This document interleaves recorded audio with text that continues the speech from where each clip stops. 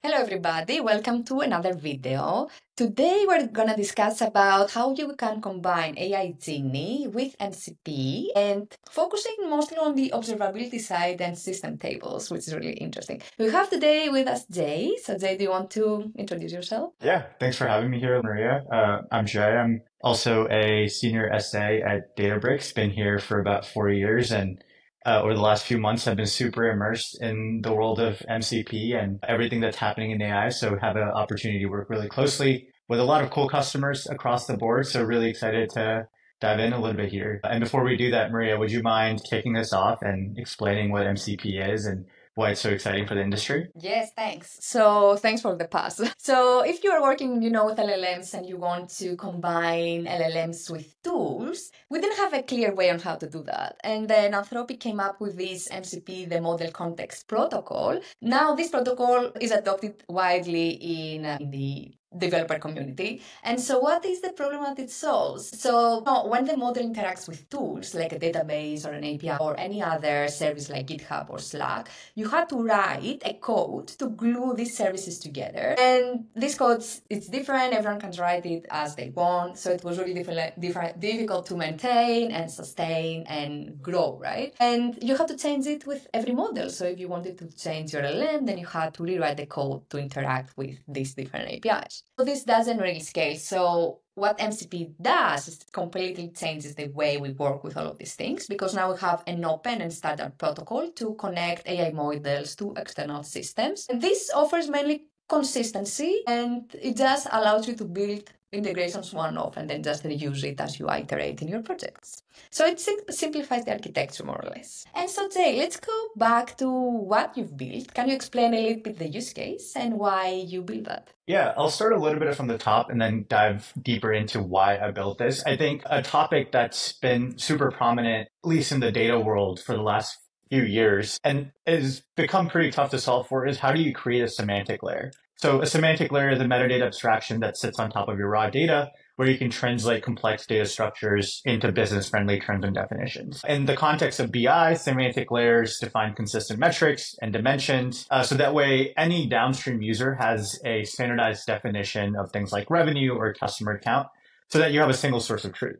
Well, now we've seen that through Genie, AI is starting to interact with our data. So that was sort of the vision, is how do we think about this in the context of AI and LLMs, where a semantic layer serves a similar purpose, where you're bridging the gap between the language of data and the language of business. But now you're having AI agents interpret and understand what that actually looks like. So how a user interacts with a semantic layer and how AI interacts with the semantic layer is completely different. And what Databricks has done, I think, is really exceptional, where you've created this natural language processing engine where you're super easily able to do text to SQL with Genie. And Genie now acts as the central point to your semantic layer. So now with Genie, you can have a standardized approach for any AI agent to go in and access your data and take actions on that data. So that's where, to your point, Maria, MCP really fits in, is now you have this standardized approach where you can go use Genie anywhere, right? It doesn't matter if you're using OpenAI, Anthropic, Gemini, any model or any provider that supports MCP will now be able to access Genie and use its semantic capabilities to do that. So, coming forward, really built this to dive a little bit deeper into Databricks costs. It's a very important thing for a lot of our customers, and Common customers. question, right? How much am I paying? Yeah. Exactly. And system tables, you need platform teams to dig into it. And we've already have these pre-curated Genie spaces with all of the system tables data fit in. And now you can really prompt it. You can do a single prompt, or we'll showcase a few shot prompt later where you can just tell it to build you the executive report right out of the box without really having to do much and letting AI do everything. Yeah, good point. So in Databricks at this point, we're logging in system tables everything that it is being charged, right? So what we are saying now is open all of these through Genie to everybody else. Yeah? Exactly. Okay, let's discuss a little bit the architecture of these and what's happening under the hood. Yeah. So under the hood, so we'll start with the client side. For the purpose of the demo we'll show later today, we're using Claude Desktop as the client because it's one of the only few that's natively adopted MCP, given that they're the creators. Cursor being the other one as other providers start to come out with it. So using Claude Desktop as the client, we simply have an MCP server that actually exposes a lot of different things from Unity Catalog. So the things, if you don't know what Unity Catalog is, it's how you govern your data and AI within Databricks. So what it allows you to do is you can, on that MCP server, any function or data really that you have through Unity Catalog gets exposed through that server. You can also start exposing other data assets like your vector search indices. And then lastly, Genie spaces. So you have this server where I'm currently running it locally, but you can host it on Databricks apps or really elsewhere. And then just feed it to Claude via that MCP protocol. And that's really, it's meant to be super, super simple. Okay. Should we go through the demo and then we can discuss about authentication and then we can deep dive into the different components? Sure. Let me go ahead and share screen. So I've set up here a project. I like to just call it my Databricks data agent because I think that's really the world where a lot of our customers and users will be going towards. Where I've sort of given it a prompt about, you're an intelligent data analyst, you understand MCP and Genie, and a little bit more context in terms of how Genie actually operates. So, the more context that's helpful. And then what we're going to ask it to do is create a consolidated executive report that actually dives into the usage patterns and cost drivers and operational efficiency and have it see if it's able to give us some feedback. So it does take a couple of minutes, about 3 to 4 minutes. So while it runs talking about, it's going to give us a total DBU consumption, cost breakdown by product, and then additional resource consumer information. And the way that it does that is actually, it looks first into all of the Genie spaces that are available, which I've given it access through defining it specifically through the MCP configuration file, and within which I actually have multiple Genie spaces that I've listed out. And the really other cool part is, while it's going through this, is it's actually able to talk across multiple Genie spaces. So going back to the concept of semantic layers, you can have multiple Genie spaces talk to each other and really have this cool agentic conversation going on. Amazing. And then what is the difference between all of these Genie spaces? Like, how have you segregated them? Yeah, so for this particular one that we're diving into for system tables, it's simply one Genie space with, a ton of different data. And you can even see what are the types of questions it's asking it. So the first question that Claude asks of Genie is understanding what tables and data are available in the space. And it's even asking about the structure of the tables that exist. And then it'll keep going and ask, create the message for show me total DBU consumption. It'll get the query results. It'll understand what that is. And it'll keep going and, sort of iterating and having this autonomous loop. But to your question, Maria, in terms of one example that I've tried is, let's say I have an ad tech customer that's who I'm really familiar with.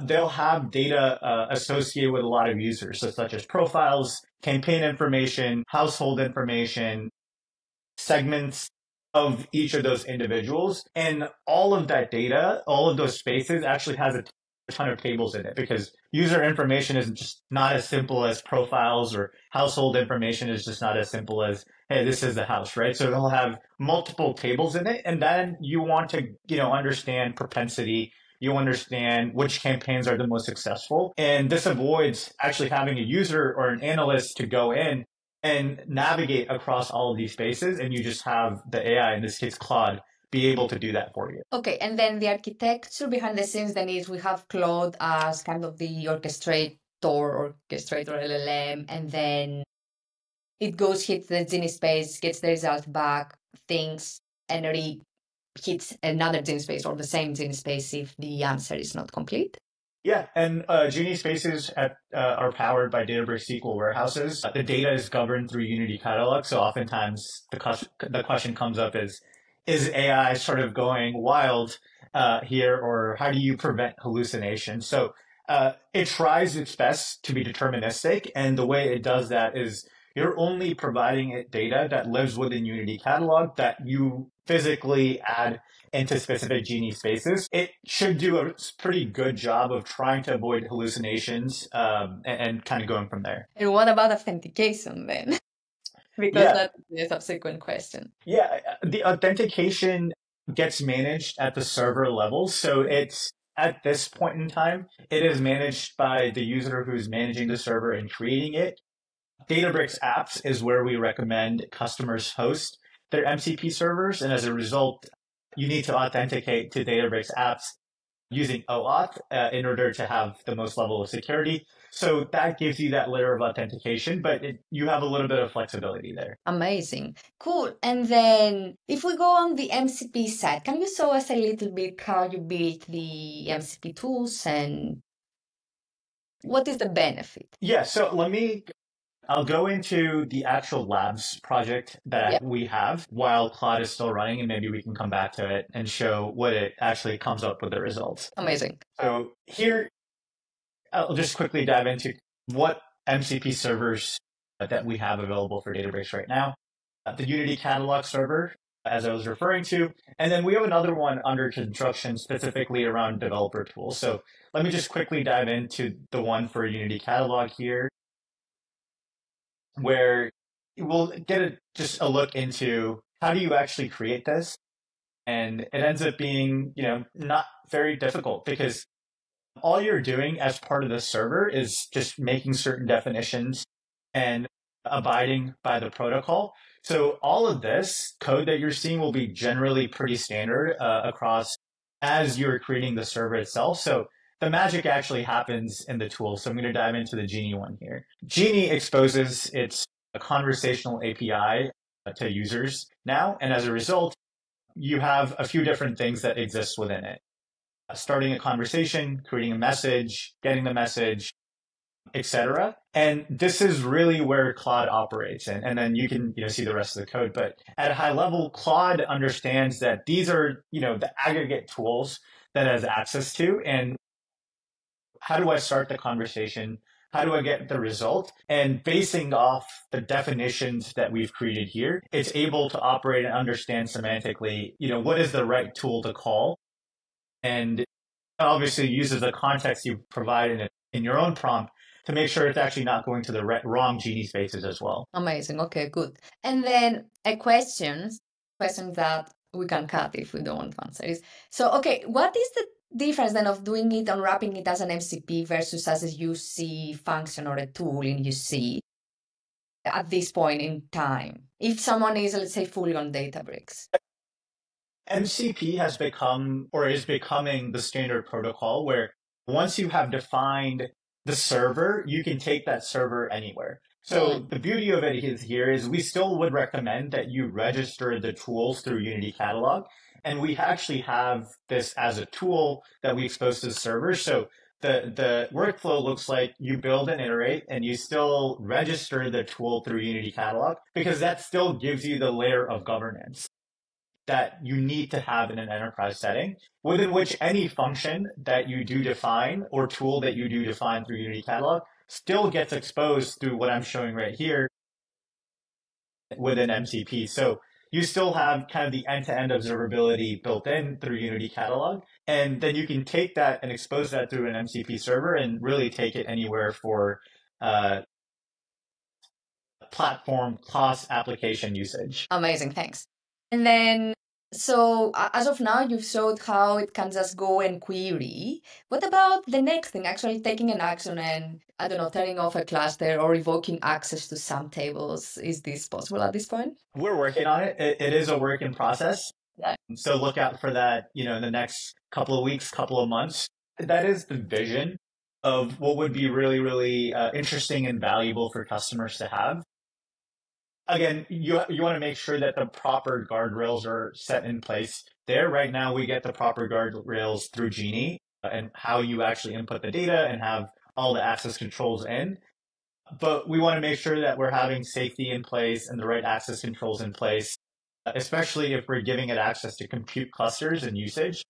So we're iterating and working on that. And over time, that is ultimately the vision that we'll have developer tools to actually interact not just with the data, but the platform and all of the APIs that exist within a workspace or an account as well. Amazing. Sounds really cool what you're building. All right. So the report finished. Quickly going back to and summarizing the prompt, we asked it to create an executive report that dives into consumption, breakdown by product, resource consumers, and job. As you saw, it took about, 3 to 4 minutes, and it kept it did all of this by itself, diving into the data, coming up with information, looking at all of the data that exists. And then it created an executive dashboard with key findings that it had. We, identified critical findings about daily consumption of our DBUs, what was the top cost driver, workspace concentration, the monthly growth that existing within this workspace. And then, you can keep diving into anything or whatever you would want in an executive report. And it did all of this kind of by itself. And you can even go back into the actual workspace that exists and see what are all of the Genie queries that it took. And then even gives, as you can see, recommendations based off of what it already knows. So how do we optimize model serving costs? Because it seems to be about 50% of the usage in this particular workspace, vector search efficiency, job scheduling, and then keep, going there and there and there, and then even try to forecast what usage looks like, and really came up with a really interesting point of view, which again would have taken any analyst many, many hours to create. But Claude was just able to do it in a couple of minutes. Really cool, right? I think this is what every one of our customers actually wants in terms of understanding the costs and what is the most expensive. I mean, who is burning the most at this point? Yeah. Amazing. And then, so the repo is open. The repo is open. Databricks Labs / Amazing. So we will link it. And then any final thoughts, any kind of best practices or future directions for whoever is watching the I video? think the one thing I want to continue calling out is, as a lot of our customers think about creating semantic layers, we're finally at the point where customers have gone through the bronze, silver, and gold journey, and now we're at like the diamond or the semantic layer journey, where they're trying to get their data ready and improved for dashboards. But they should also start thinking about how this data operates with AI. So Genie is sort of the entry point to that. And then the next piece of that is, how do all of these spaces talk amongst each other? And that's something I've been really excited about and playing around with, is tons of data everywhere. And Claude or any other model that supports the MCP protocol is able to really dive in with the right context and generate these insights very, very quickly. So we're going to see an increase in productivity for all of our technical users in the community. I think we should have this as a tool in the Databricks platform, generate a report or something in the account console. Yeah, maybe we can put that as a feature request. Yes. Amazing. Thank you, Jay. Yeah, thank you for having me.